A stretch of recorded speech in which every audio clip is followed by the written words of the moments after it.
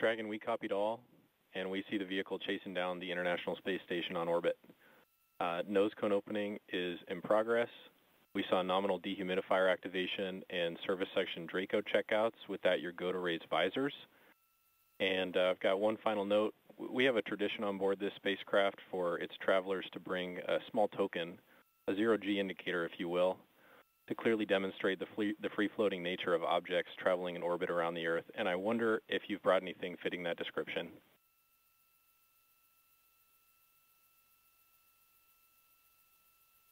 Well, you should ask. Oh, man. So per tradition, we, of course, have a zero-G indicator. It's already been deployed. The significance of our zero-G indicator is not actually what it is, but who chose it.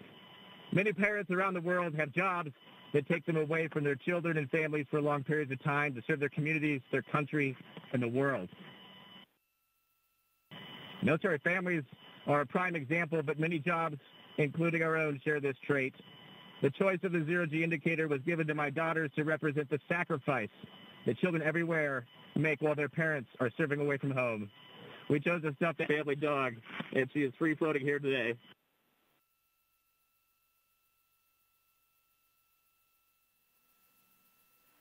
Getting great views of Crew-8 on board their capsule there and standing by hoping we might get a shot. There is their zero-G indicator. Loved hearing the crew's description of who chose this animal and why, and everything that it means to them, to their mission, and obviously the community standing behind each of these 4 astronauts.